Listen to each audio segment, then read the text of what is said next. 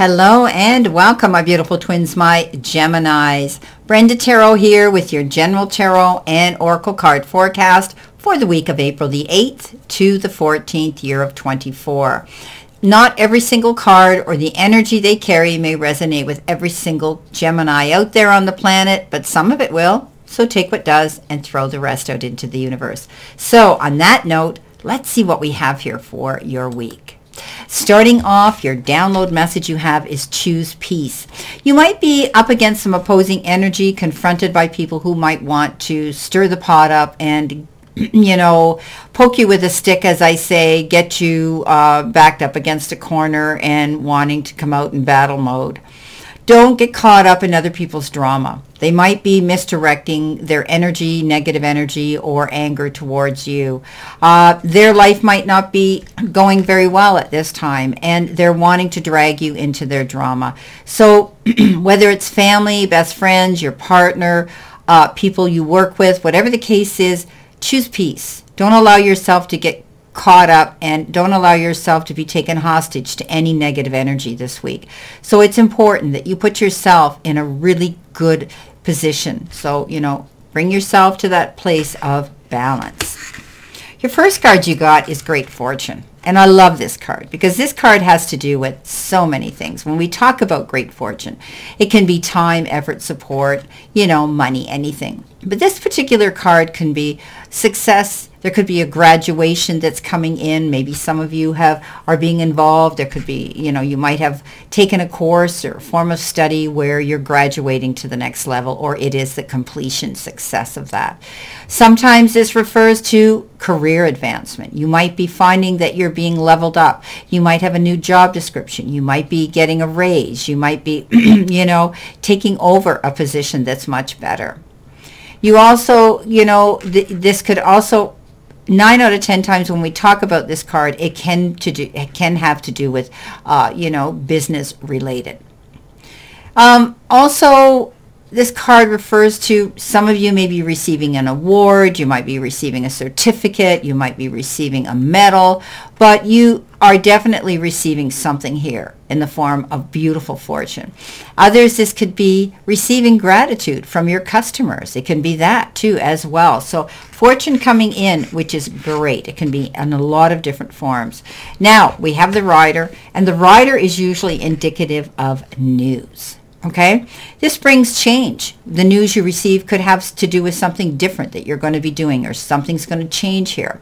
Also, it's movement forward. Okay, when we get this card, she's on a horse, she's riding, she's not sitting there, she's moving. Okay, you could be receiving a message. She carries a bag. You could be receiving a letter of some sort, a certificate, or some sort of a message here. Also, something new can be coming in. Okay, we said change could be something new, and it could also be somebody coming in that's a visitor. Somebody rides into town to be a visitor, but one way or the other, this is a good opportunity for you when we get this card. Now, you've got the Moonology message, which is the third quarter moon, and it could mean that something might be happening in the third week of this month. Adjustments are required. So we know that April is a month where we're having to get busy, and we're having to submit our taxes and get our finances in order to, clean up and find closure with our fiscal year. So you might be making adjustments there as well, but this could be adjustments in anything. There could be change, because we talk about change coming in, new things coming in. Maybe somebody's coming to visit you. You're having to make change around your home to accommodate them. So it can be a lot of things. Okay, coming in your first row, my beautiful, beautiful Geminis. You've got in the first row, which could be past tense energy or the beginning of the week, you have the World, you have the Two of Wands, and you have the Magician. So, with all this good fortune, all this good energy, and, a vibe coming into you, you're going to see that you're going to be able to see the completion of one cycle and the beginning of a new one. Being free now to go after and make your choices and decisions on your own, to do things on your own terms now. This is a card of, going the distance, being able to get out there and, market yourself, get out there, network yourself, get out there and let the powers be, know who you are and what you have to offer, because you have a lot, my Geminis. You are my Google kings and queens. What you don't know, you make sure you find out. you know, the Two of Wands shows up, and that says you're reflecting on what you've done and you're thinking of new ways of doing things, but you may be subjected to not doing it alone. This business of meeting somebody new or connecting with the right contacts, where you're going to maybe partner up, duel up with somebody, where you can work together. Two heads are greater than one. Two minds are greater than one. You know, building a strong unit here. Teamwork is dream work, right? Whether there's one person or a whole group of people. But you're definitely not going to want to do this on your own. Whatever goal you're going towards, you're going to have a partner, as I say, a partner in crime and success. So you could be traveling, you could be planning a trip for business, or you could be planning a trip for pleasure, or you may intertwine the both together. Coming in with the Magician, yes, beautiful card. Universe, divine, the powers that be say, guess what? Stop worrying. You don't need to go get another diploma. You don't need to get another degree. You don't need to, you know, keep yourself 100% nose to the grindstone. You've got everything you need right now. All you need to do is look at the whole perspective here. This is time, effort, support, maybe even money. You're creating something beautiful here for yourself, and you've got all the resources to be your own magician and create this magic in your world that you want. You could be receiving some unexpected resources that are going to help elevate you, help propel you in that direction, help you maybe financially. Coming in the center position, which could be the energy you're feeling now or the middle of the week, you've got the Nine of Pentacles, you've got the Empress, and you've got the Two of Swords. So, you know, you still might be a little bit conflicted here with the Two of Swords, trying to figure out which way to go and what to do. You're not seeing the trees, the forest for the trees, rather. You're kind of, you know, you've kind of got yourself in a situation here where you have a decision to make and you really don't want to make it, or you're confused about making it. So sit down and think long and hard about what's going to bring you to your greater good, what's going to benefit you long term. But also this could be, for some of you, a legal situation where you may have to sit down with a mediator and discuss these issues, okay, so that you know what you have to gain and what you have to lose. You need all of that in complete clarity. Then you're going to be able to make the choice of what you want. Now, the Empress is that card of beautiful ultimate motherhood, giving birth to her dreams. What she nurtures, she sees grow to success. You could be working on something, but it's taking time. Please be patient and know that Rome wasn't built in a day. Okay, one foot in front of the other. It's not a race and a skid to the finish line. It's about wanting to have that accuracy, wanting to be sure that everything's done right, and when it emerges, it'll be right. Okay, so giving birth to your dreams, definitely being patient and waiting for it. This is the ultimate mother card. You could be dealing with a mother, or you could be taking on the mother role for someone at this particular time, nurturing and helping them through a situation. Nine of Pentacles, keeping your eyes open, knowing that you need to be able to see every single opportunity that's coming in. You know, looking at things from a higher perspective, being open to things, not just what you know now, but new things that you can learn. So I always say she walks with a falcon with a hood on, and that's a big, big message that you need to keep your eyes wide open and be open-minded, okay? Also, you know, you're going to be able to see that there's going to be a lot of offers and opportunities to choose from here. I always say, you know, don't pick from one tree in your garden. Pick from all of them, okay? They all can taste different but beautiful in their own way. Coming in with the last row, which could be the end of your week or the energy coming in towards you, future energy, the King of Cups, the Knight of Cups, and Temperance. Now, remember, we're talking about waiting, taking your time, not rushing into anything here. This is what you're going to be doing, okay? The Temperance is all about balance, and that means you have to be in a good situation, a good position to go out there and make your mark on the world. And that means don't rush in. Okay, don't rush in. Don't make any snap choices, decisions. Read over everything. Read between the lines. If you have to get representation to guide you through the process, do that. Okay, this is about knowing that Spirit's got your back, and you're going to be seeing signs, little signs that tell you, don't do this, or now's the time to jump in. Okay, but right now, do things in moderation. Don't overdo. Don't push yourself. Don't over worry. Don't don't make any quick decisions right now, or things like that. Now, the King of Cups and the Knight of Cups, Two beautiful energies. The king, of course, is the ultimate, loving, caring, compassionate, understanding, comes forward, and he's just like one big warm blanket. Okay, somebody in your life that might be stepping forward with their wise and helpful advice, but they do it because they care about you sincerely. They don't want anything. You don't have to retain them. You don't have to pay them. You don't have to pay them back. Okay, coming in and getting some wise advice. Now, you could be the one that's giving it to someone else, but I always read this, that you are the recipient of possibly receiving this from somebody. Take it. Yeah, lucky are we when we get that King of Cups in our corner. Could be Cancer, Pisces, or Scorpio, or someone with water in their sign. Knight of Cups, yeah, comes charging into town, sweeps you off your feet, and you could possibly fall madly in love with this knight.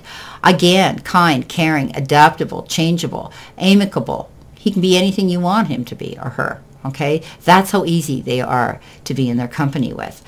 This particular one could make you fall in love with them, or you could be invited to an occasion, which is a wedding or an engagement party, where you're going to see all that love being out there. This can also be being in love with a situation. This person could be bringing you some wonderful opportunity or idea that just makes you feel, wow, beautiful. Okay, let's see what we've got here for your energy cards here, the verification cards, what additional information you need to see, know, and expect for this week of April the 8th. And that's a little bit better. Now you can see the date. Okay, yellow on yellow color on yellow doesn't work, but it works across my red shirt, so I have to keep changing as I move my cameras around. So, all right, let's see what we've got here.